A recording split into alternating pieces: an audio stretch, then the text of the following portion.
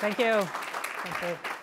And welcome everyone. We are absolutely delighted to be hosting all of our AIHN researchers here for AI Research Week.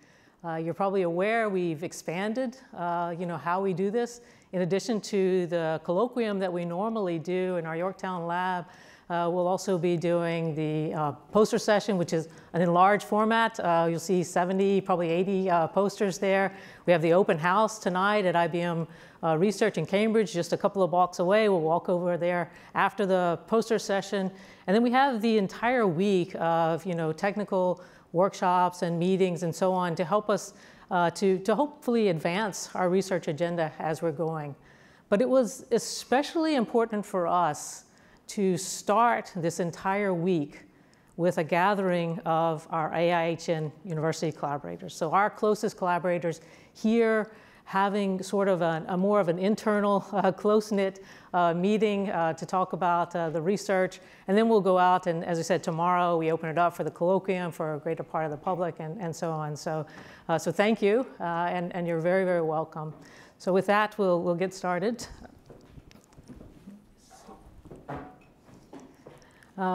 Since we do have some new members this year, I just wanted to maybe reintroduce a little bit about IBM Research. As you're sure you're aware, IBM Research takes its responsibility, its research focus very seriously. Our research is recognized worldwide. We have 3,000 researchers in 6 continents, in 13 labs. About 1,000, 1/3 of those are focused on AI, so core AI algorithms and driving AI into industries in transformative ways. This quote here in terms of 9,000 patents in 2017, roughly 1,500 of those alone were in AI. So AI is obviously core to what we do in IBM Research, and that's because we see AI as something that will transform all of our products, from our cloud platform to the services we offer to the solutions for industries. We see that as transforming all of that work. So it's critical for us, and as part of that, we are expanding our Horizons network, and I'll talk about that in a moment. So this is just to show you, right? So we've actually just this year alone, we've expanded. There are 2 new members that are here with us today. The UMass at Amherst is a new program that we've started with Andrew McCullum, focused on information extraction and representation for essentially being able to create learned representations for more advanced forms of reasoning. And Andrew will talk about his research in a few moments. We've also have a new member as we start to expand globally. So our first, or our second actually, we also have the University of Montreal in Canada, but our first addition to that is IIT Bombay. And here again, what we're focusing it is on knowledge representation, information extraction, reasoning, better training for our AI systems in terms of dialogue and conversation and so on. And if we look at kind of overall this landscape of research that we have, what you'll see is that it's fantastic in terms of both being able to advance the core AI algorithms as well as how we transform industries with leading edge applications of AI to those. So with UMBC, we're focused on AI for cybersecurity. With MIT, we're focused on core AI algorithms as well as 2 very important industries, healthcare, life sciences, and cybersecurity. And now this year, we've just started to expand into finance as well. With Michigan, we focus on conversational systems, dialogue, especially goal-oriented dialogue, or AI systems for goal-oriented dialogue. With the University of Montreal, it's all about deep learning. With RPI, we focus on a cognitive, immersive environment that can learn and adapt and interact with humans in a very fluid way, as well as our HEALS program, which is about healthcare effectiveness and improving that through knowledge representation and reasoning. At UCSD, you're going to hear Rob talk a little bit later, but we have 2 main thrusts there. One is the microbiome. And in addition to that, we're doing work in terms of how AI can help with healthy aging, with enabling people to be able to use the system so that they can age in place, in their homes, in their environment, and hopefully continue to lead very productive lives as they do that. And then we also have the University of Illinois. So with the University of Illinois, UIUC, our work is focused on high performance systems, optimization of those systems for AI and machine learning, as well as some work in computational creativity and interaction systems as well. Okay, so I also wanted to make sure that we celebrate some of your work. The team, AIHN, has had really a fantastic year this year. We're up to about 130 students, about 90 faculty, 120 publications this year over the course there. And what we're especially excited about is that what we're seeing more and more is that the publications are collaborative between IBM researchers and between the researchers in the university. So the UIUC team has been especially busy this year. So one example is their DNN Builder tool, which is a poster that you can see at the poster session. Won the best paper award at the Automation Design Conference. In the front-end category, really focused on AI accelerators for systems, for people who are building and accelerating systems.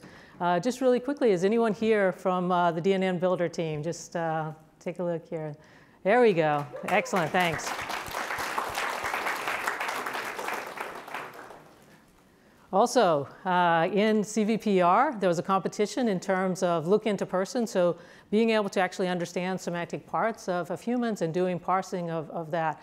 And the UIUC team placed first in all 3 of those human parsing tasks. So fantastic job for the UIUC team. Go ahead if you're here. Just raise your hand as well. Excellent job. So within that, they also won the system design competition for the automated design, for automated cognitive design as well. Next, so we will at some point move on from UIUC, but additionally, they've won the best paper. They are a finalist for the best paper award for microarchitecture 52 for their work in terms of near memory processing architecture for the memory network channel. So well done. Are you here? There we go. Okay, excellent. Thank you. And they find their results in October, so just a couple of weeks you'll get the final results. Okay. Additionally, so in terms of a new, our new collaboration with UMass is already yielding Best Paper Award.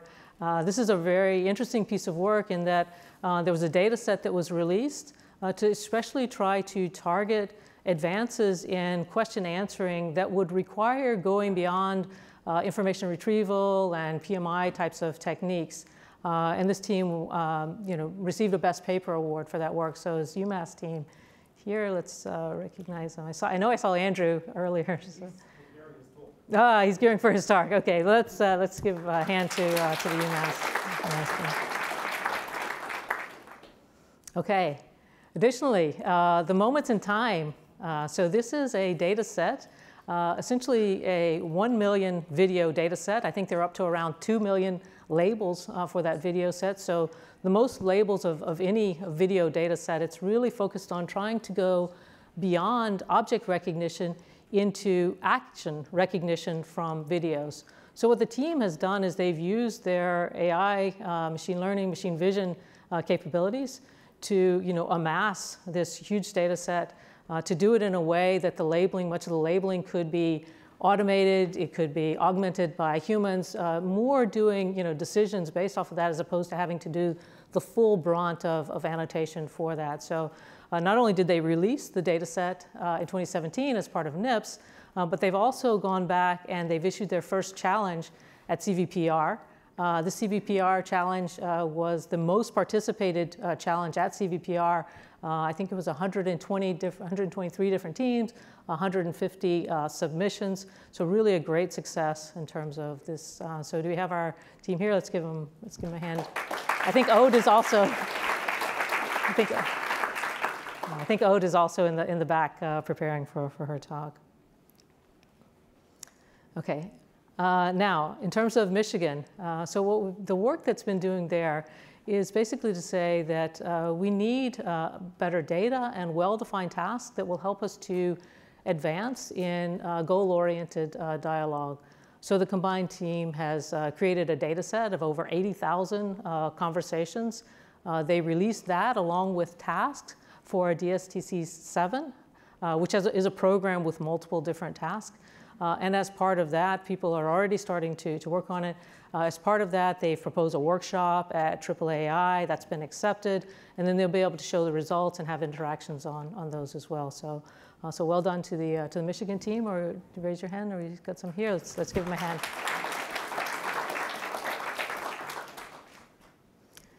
Okay, so now what I like to do is shift a little bit and start looking ahead, right? One of the things that we really want to do this year, now that we've really got a very strong partnership, a very strong set of universities that we're working with, collaborations that are starting to really, both yield fruit and new ones that are emerging and coming up. We want to make the program better for you, for everyone. So we think that in terms of doing that some of the things that we can do to make the collaborations better, to help with your research. One is to have tighter collaborations with IBM researchers, right? So as an example, one program that we've been working on crafting is an in-residence program. So while we all do, internships over the summer and so on, we believe that, the research is happening, obviously, during the semester as well. So we're looking at creating programs so that researchers, our researchers with their faculty can come to our research lab, spend some real time, working. So we think it's great in terms of when researchers come across and do seminars and talks and so on. But we think expanding upon that so that people can spend time actually working side by side, fleshing out their plans, drawing on the whiteboards, continuing to work together will be huge in terms of helping us to advance. So we're looking at some in-residence programs, and we'll be talking more about those soon. And then finally, we'll start a regular webcast program. So roughly, every 4 to 6 weeks, we'll have a webcast that will invite all of our, researchers who are part of any of our AIHN projects to participate. And we'll do a combination of things on these webcasts, right? In some cases, it may be, tutorials, maybe on some of the tools that one of the labs are creating so that other people can use them. And in other cases, research seminars just to disseminate results from the projects and get others involved.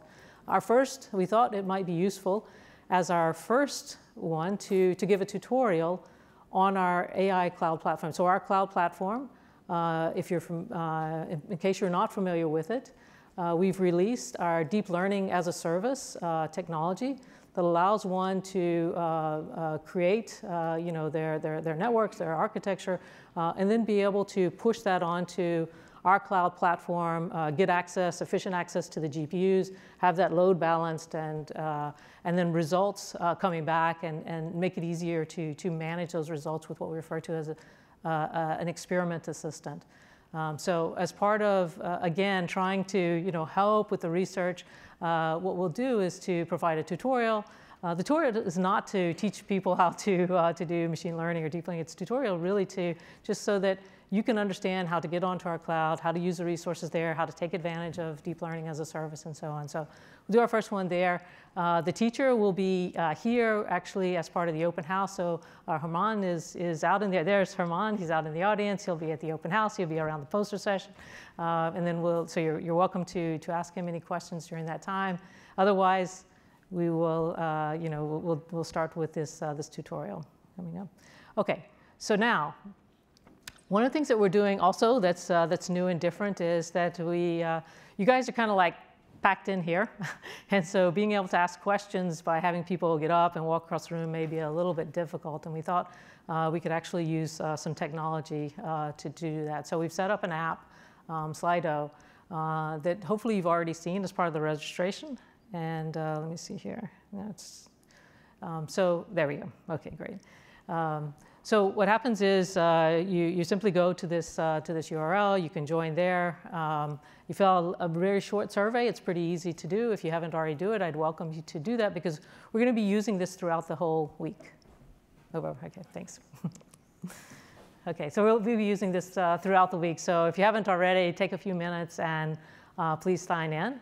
And we'll use it for two things, right? So one of the things that we'll use is that if we want to take a poll of the audience, and I have a couple of questions specifically on how we can improve the program that are out there that I'll ask you in a moment. And then I also will also use it for questions, right? So if you'd like, the way that it works is that you can ask a question, others in the audience can kind of upvote it, and then we'll take the top questions, and we'll use that for the panelists. So we have a couple of panels, additional talks here. So I definitely encourage you to go ahead and get set up if you haven't already done that. So let's go to the first survey, first poll question. OK. So great. It looks like people are already getting started on this. So the first thing is to better understand research areas and interests that you are most interested in.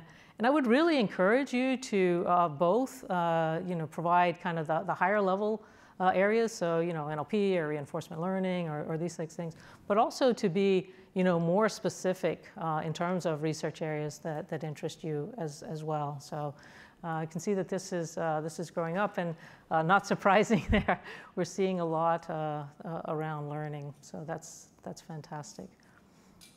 I think while we let that continue to accumulate, please keep putting in your answers. We can come back to it in a moment. I'll go ahead and seed with the additional question that I wanted to ask people. So if we can kind of go back that. OK.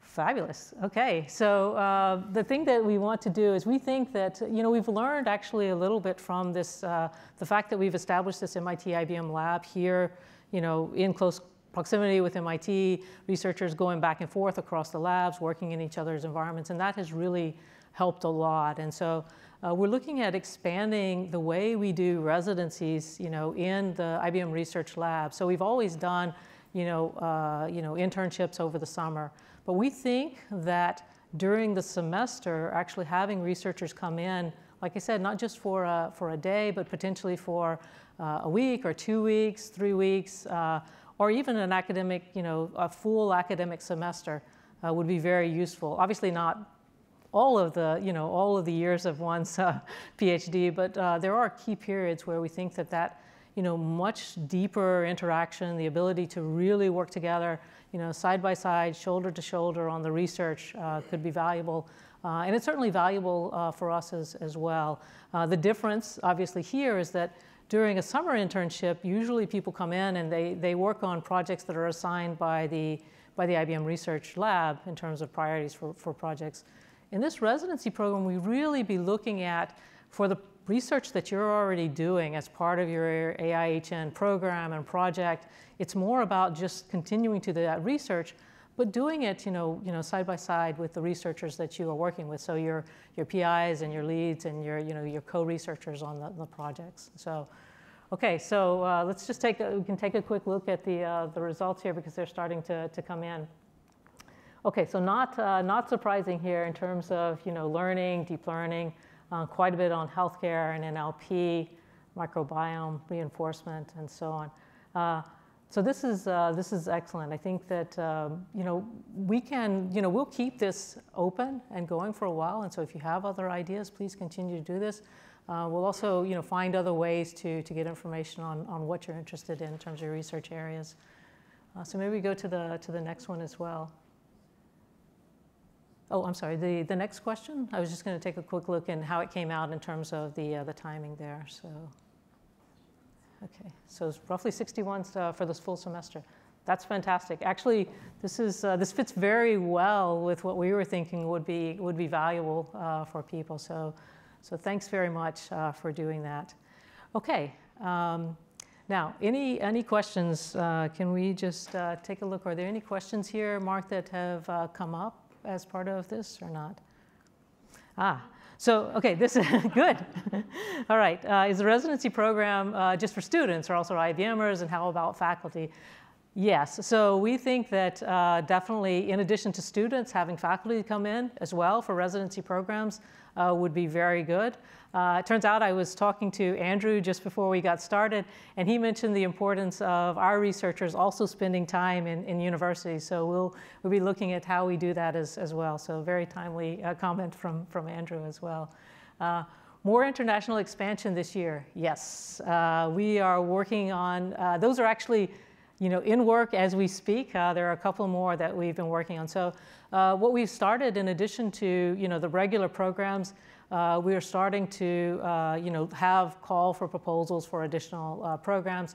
We'll get you more information on that. For now, we are focused on expanding internationally. We think that's a very important part of our agenda here, because as you're aware, we have 13 labs. We're on 6 different continents, and this collaborative research for the purposes of advancing AI is critical to us. So making sure that we have additional international and global labs is a key part of the program.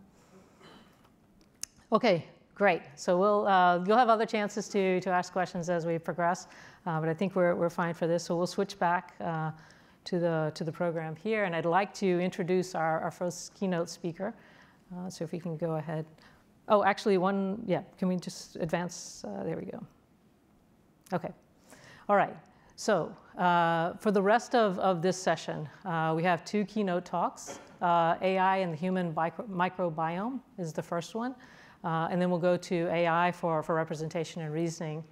And then what we wanted to do is, because we feel that the emphasis, the strategy here is really about driving up the collaboration.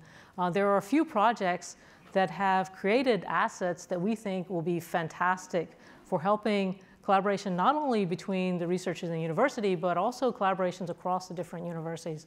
So we've selected a couple of those projects as collaboration opportunities that we would like to make everyone aware of. And then hopefully that will help in terms of seeding those collaborations. These are short talks. They're meant to sort of seed the discussion. And what we're planning is that as part of that, the seminars, the regular seminars that we'll be holding, we'll ask the speakers if they can come back and do a more expanded version to help people actually really get started with some of these tools and technologies and so on. And then last, what we have is an inside peek at IBM's AI strategy. So this is hopefully somewhat of a unique session for you, and I wanted to tell you a little bit about it so that you can be thinking about the kinds of questions that you want to ask.